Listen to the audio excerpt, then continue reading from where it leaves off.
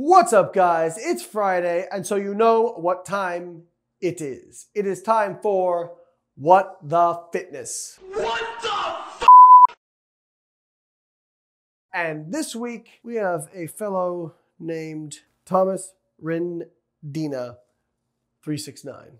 369, shit, second to me one more time. Get low, get low, get low, get low. Sorry, I probably got those lyrics all wrong. In fact, I think some of those things I said weren't even words. So if you guys know the lyrics to that song, just drop them down there so I don't mess it up again. I'd appreciate it. Let's see what Mr. Getlow has to say about Gatorade killing us. Why would Gatorade do that? I like it. You guys know this by now. Athletes don't drink this stuff.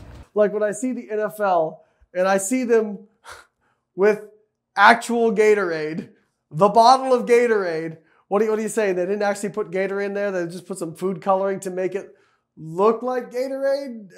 Okay. 21 grams of sugar in it? So he says it's 21 grams of sugar.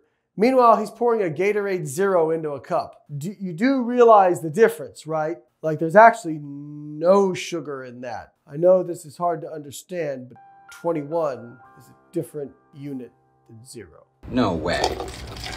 Today I'm going to show you Yes. why that is with a couple simple tests here. A simple test I feel like will involve some sort of color change. Boom. And we'll do Dasani. Dishonest. Check this stuff out. Okay, if he's putting water and he's making a disparaging remark about water, I have not watched this video, by the way, but I'm guessing something about alkaline is coming. Let's see. Brian, start the countdown. Let's see if there's alkaline in here.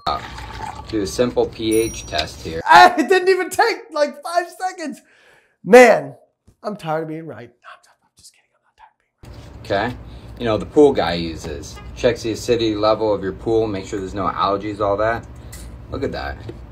Oh. Straight acid in your body. Can you believe this stuff? The thing he's using to detect color change, basically, if it's even slightly acidic, it will change color. So water can be slightly acidic. Typically the pH is around 7, which is neutral, but depending on the water, it can be slightly acidic. Not a big deal, by the way, but we'll get there. But oh, the Gatorade, oh! Selling it to you, overpriced. Check this out. Change your water. Oh.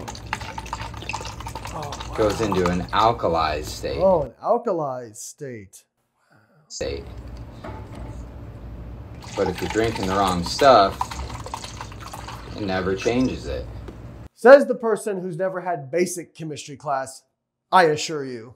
So I don't know if this guy realizes that different compartments in our bodies have differing levels of acidity. When you drink water or Gatorade or whatever it is, it goes down your esophagus and empties into this thing called your stomach. Within your stomach, there is 6 molar hydrochloric acid. The acid in diet drinks or Gatorade or whatever, the acid in those is very, very weak. 6 molar hydrochloric acid, if you stuck your hand in there, would not feel very nice, okay? 6 molar hydrochloric acid in the lab, if you unscrew the top of it and you sniff it, it will like choke up your lungs, okay? So 6 molar hydrochloric acid, very, very concentrated. Your stomach is around a pH of anywhere from 1 to 3. That is extremely acidic. Now keep in mind, pH operates on a log scale. So just going down 1 is not just 1, it's actually a factor of 10. Being at a pH of 7 versus a pH of 1 is like hundreds of times more acidic, all right? So you're telling me that this weak acid that goes through your stomach, literally exposed to some of the most concentrated acid in your body, that's actually changing your blood pH. Because in your stomach, the food you eat and the liquid you drink gets churned up into what's called chyme. And all that shit empties out into your duodenum. What comes out into your duodenum is acidic. If you could change the pH of your blood the way this moron is changing the pH of water and Gatorade, you would just die. Your blood needs to be within a very narrow range of pH. Very, very narrow. If it changes, it's not like, oh, you don't lose weight, or oh, you have these diseases, or oh, no, you just fucking die. You just die. And that goes for going acidic and for going alkaline. If you go a little bit too alkaline, you die. Fortunately, our body doesn't just let shit across the intestinal lumen that isn't supposed to be there. So now, if you consume more acidic based foods or more basic foods like pumpkin spice and fall, am I right? You can change the pH of your urine, which these folks will use to say, aha, see, your urine's acidic and we changed it to basic. Who gives a shit? The reason your urine pH changes is because your blood pH doesn't fucking change. And in fact, there are studies, not that we actually need a study on this because anyone who's had basic physiology knows this stuff, but we have studies to show that alkaline diets don't really do shit. Now, if you look at the foods they recommend, of course, it's like vegetables and like all these healthy foods. And then if you lose weight, they're like, see, man, got alkaline. See, you got alkalized. Dr. Sebi, man. Dr. Sebi is a fucking fraud, all right?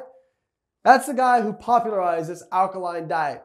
It looks like he's a DYEL, doesn't lift, skinny as fuck, and what I believe got convicted of fraud. Imagine that.